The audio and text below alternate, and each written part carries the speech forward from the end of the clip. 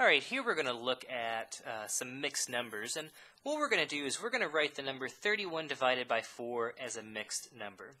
So to do this, I'm just going to write it as long division. We've got 31 divided by 4.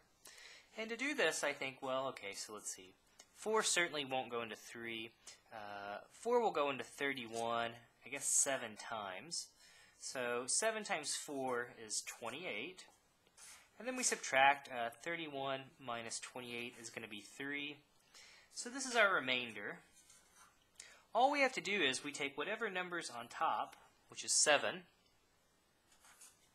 and then we take our remainder, which is 3, and we divide it by the same original divisor. So it says 31 over 4. It says we can write that as 7 and 3/4.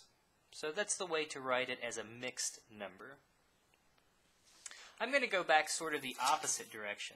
Suppose we started with the right side, and we wanted to write it just as a fraction, a single fraction with no whole number out front. That's what I'm going to do next.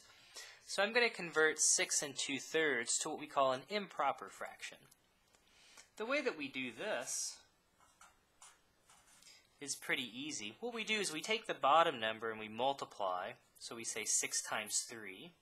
And then we add it to the top number. So we're going to multiply and then add. Okay, so let's see. 6 times 3 plus 2 is what we're doing.